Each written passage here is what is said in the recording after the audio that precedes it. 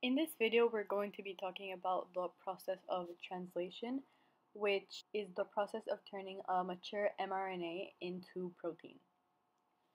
These are the learning objectives that we're going to be covering. They're all from Unit 3.4.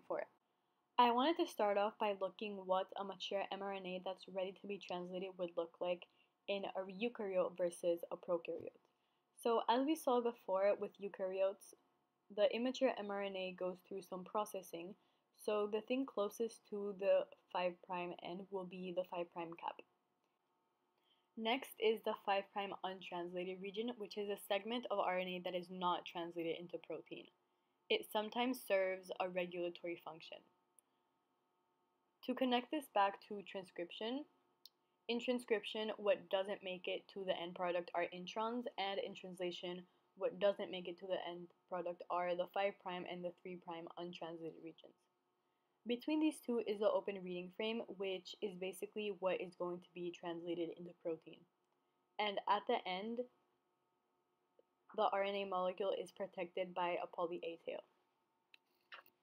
In prokaryotes, it's much simpler. We still have the untranslated region and the open reading frame.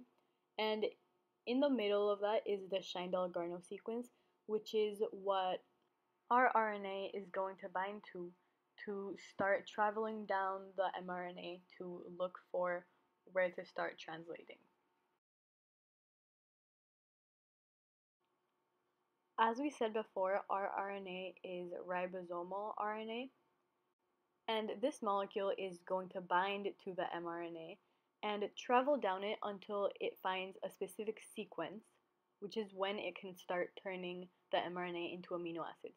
This sequence is an A, a U, and a G, AUG, and as a definition, each collection of 3 base pairs is called a codon. So AUG is a codon that codes for the amino acid methionine. So from when it recognizes the start codon, the rRNA is going to travel down the mRNA until it encounters a stop codon, which is another collection of 3 base pairs, which is UAA or UAG or UGA. So when one of these is encountered, the rRNA dissociates from the mRNA and the protein has been completed. Let's take a more detailed look at how this happens. Imagine this rRNA has just encountered the AUG codon. For each codon, there is a corresponding anticodon, which is just the complementary base pairs of it.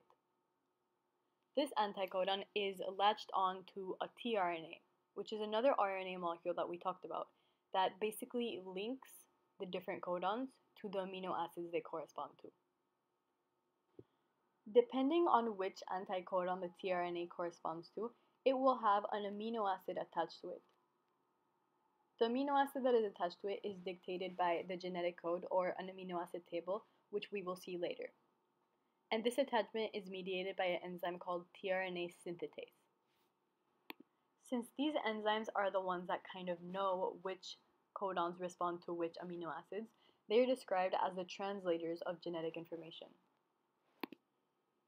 So now, back to our AUG on this mRNA. The corresponding tRNA with the methionine amino acid attached to it will come into the A site of the rRNA. Here, the AUG codon will bind to its anticodon to make sure that it corresponds to it. Next, the tRNA will move on to the P site, and as it does so, a new tRNA will come that corresponds to the next codon after AUG. This tRNA will have a different amino acid attached to it, which corresponds to the codon that it will bind to. The binding of the first tRNA to the AUG is referred to as initiation, and this is the tRNA that will always start initiation since AUG is the only codon that can begin translation. When the tRNA corresponding to the second codon moves to the P site, the bond between methionine and the first tRNA will turn into a bond between methionine and, in this case, phenylalanine. and the tRNA that was originally carrying the methionine will move to the E site and be ejected. Another tRNA comes to replace the place of the previous one on the A site, and this process continues, elongating the amino acid chain. This is referred to as elongation. Then, as the ribosome moves along, when it encounters one of the stop codons, which is UAA, UAG, or UGA, a tRNA will come which has no amino acid attached to it. This means that when it moves to the P site, there will be no bond transfer, and the amino acid chain will not be able to be further elongated. So at this point, the amino acid chain is complete. This marks the end of translation and the end of the biological information flow as a whole for this gene. So now if you look at our learning objectives, we'll see that we already described the ribosome binding site in bacteria, what the start codon is, what the stop codon is, as well as the 3 steps in translation and tRNA synthetase enzymes. Now we will talk a bit more about which codons correspond to which amino acids and how that is dictated. So it's basically dictated by the genetic code, which is basically this table that will be given to you in any exam where they to ask you a question about it. The genetic code has some special characteristics that make it very unique. First of all, it's universal, which means that every organism on Earth uses this genetic code for protein production, which makes it very convenient to use. Second of all, it's redundant, which means that many different codons can code for one same amino acid. For example, as we can see here, if the mRNA had a UUU as a codon, I know here it says TTT, but since it's on RNA, this would be a U. So if it had a UUU, that would code for phenylalanine, but then also if you had UUC, that would also code for phenylalanine. As you can see, the same applies for all amino acids except for methionine. If you look closely, each of the codons that code for one same amino acid only differ by their third base pair. This is referred to as the wobble effect, where once the first and the second base in a codon is transcribed, the third one doesn't matter that much, and often if there's variability in which one is transcribed, it will still produce the same amino acid. The third characteristic is that it's non-overlapping, which means that a single base pair can only be part of the code for one amino acid.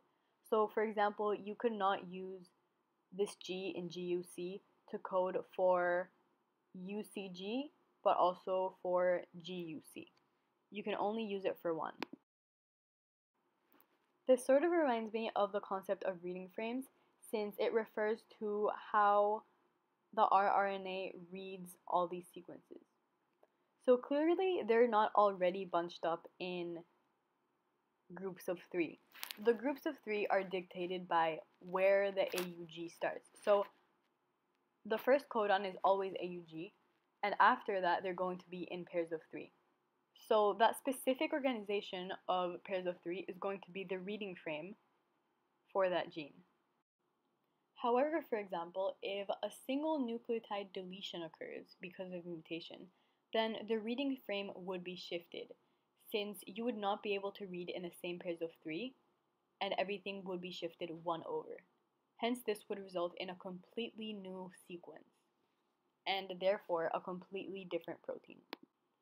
Now, if we look at our learning objectives, we already covered all of the ones that are on this slide. Please note that there are some Unit 3.4 learning objectives that we have not gone over, which is the one about electron micrographs, and then 2, I believe, which are about transcribing a DNA sequence into protein. There is a really useful worksheet for converting a DNA sequence all the way to protein in the Unit 2 practice questions folder within the student Google Drive. This marks the end of this video, so thank you so much for watching and happy studying!